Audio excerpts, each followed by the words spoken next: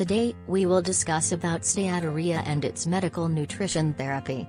Steatorrhea is an increase in fat excretion in the stools.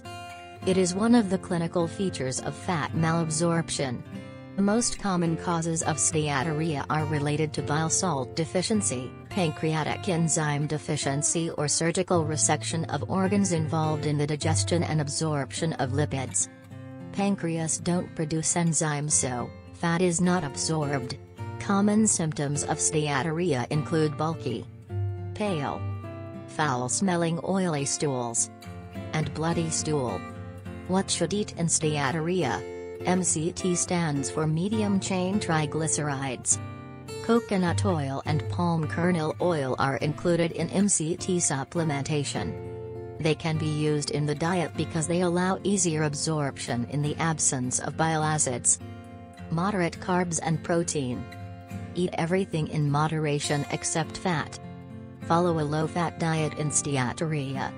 Avoid highly processed food. Also add supplements like fat-soluble vitamins, calcium, magnesium and zinc to treat steatorrhea.